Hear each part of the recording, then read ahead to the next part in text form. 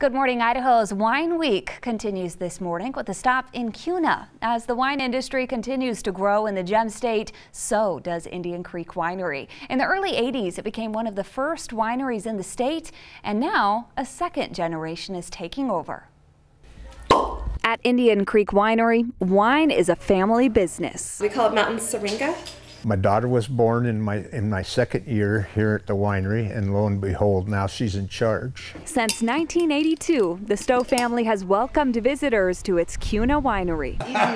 Bill Stowe first learned about winemaking while serving in the Air Force. I was stationed in Germany for several years and ended up on the weekends working at a winery. Years later, after retiring from a career in the service, Bill and wife Mui were back home in Idaho, ready to start their own winery, one of the first in Idaho. Back then we had about 3 wineries in Idaho and no internet, so it was pretty hard to learn. I did some studying at Davis and at Washington State, but it was kind of hard to find tips and people with experience to help. We have our dry rosé over here that's actually just finishing fermenting. Now, Indian Creek bottles 5,000 cases of wine a year.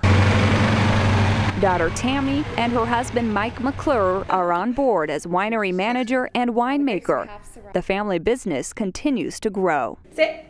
Good girl. Shake. Even Dahlia Dog has a job, greeting visitors and hidden on every bottle. This is the Stowe Vineyard Chardonnay. Indian Creek's award-winning wine is made from Snake River Valley grown grapes and from the Stowe's own 17 acres of vineyard. We grow probably about half of our production here. Chardonnay, our Moscato, Pinot Noir. Pinot Noir, a rare find in Idaho vineyards. We have quite a bit different soil up here. All year long, special events keep Indian Creek Winery busy too, with live music, festivals, and tasting events throughout the seasons. A lot of people are surprised that we're here because we are kind of tucked away. You definitely need a map to find us. Indian Creek Winery is located on McDermott Road in Kuna. The tasting room is open Thursday through Sunday from 12 to 5. The future is bright, so I'm just excited to be a part of the growth of the industry.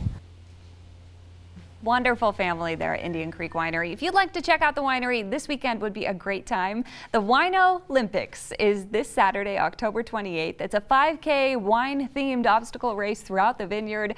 You can find more information at IndianCreekWinery.com. We also have this story posted on our Facebook page if you'd like to check it out as well.